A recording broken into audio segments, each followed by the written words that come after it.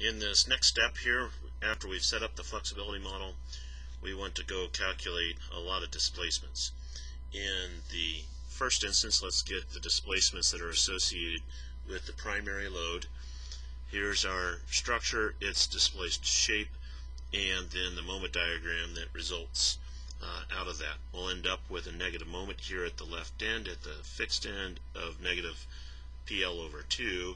Of course, we really want to divide by EI here to get the curvature diagram, but we'll handle that here in just a second.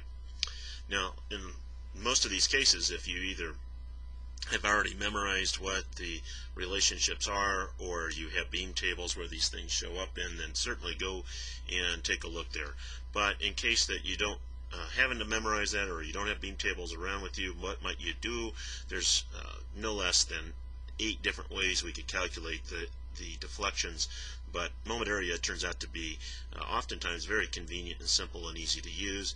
We draw this deflected shape. We have the tangent to the deflected shape at A, which is at the fixed end, which follows right along with the undeformed or undisplaced position of the beam, and that's exceptionally convenient since then the tangential deviations and the relative angle changes that we can calculate using the moment area method will be directly displacements.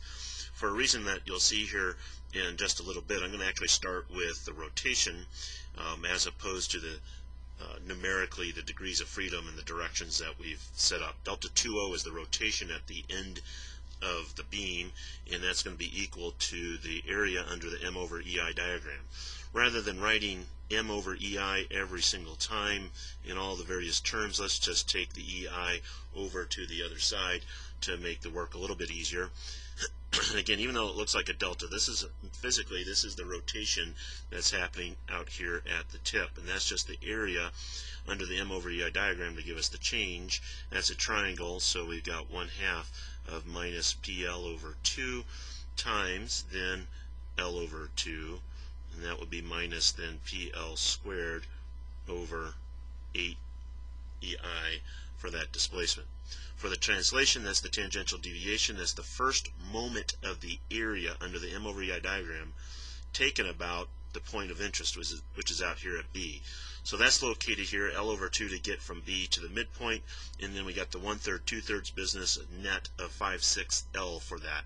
So we're going to take this moment of the area, which we already found is PL squared over, oops, I said I wasn't going to include the EI, and then I go and I do it. So the whole point was not to have to write 1 over EI all the time. So PL squared over 8 times 5/6 L, and we get minus 5 times PL cubed over 48. Right, so now we got 2 displacements. We have 4 more to go. Next setup then is for putting the 1 unit load in the degree of freedom 1, which is the shear or the translational direction. And conveniently here, just happenstance, the whole approach is going to end up being the same kind of shapes and everything else. We know this one actually pretty well here, that a cantilever with constant EI and a load out at the tip is going to end up having a PL cubed over 3 EI kind of business going on here. But check it out here. We've got a area that is 1/2 of the height L times the base, which is also L, times then the moment arm of 2/3 L, and of course in reality divided by EI, but we factor that over. And so now the 2's go away, and you get then L cubed over 3.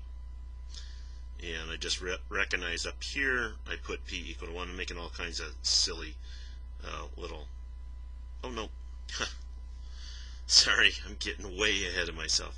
That's the actual value of P. It's not equal to 1 here. The load is 1. So we get L cubed over 3, just like we'd anticipate for that one. And then the angle is just the area of that, so that's 1/2 of L times L with the EI taken over here. So now we've got L squared over 2, both positive, right? according to our convention that we set up for the direction of these positive displacements. And finally, we have the same kind of thing down here. Now we put a unit moment on, still the same overall process, that F12 is a tangential deviation of the m over EI area in its first moment. So that's just going to be 1 times L, and then we've got the moment arm of L over 2, and we get L squared over 2 positive. And note that that's the same as F21 by Maxwell-Beatty law of reciprocal displacements. Those should be that way. And then for F22, that's just the area, so that's 1 times L for that one. So that gives us all the flexibility coefficients, gives us the displacement associated with the load, and we are now ready to write compatibility equations in the next step.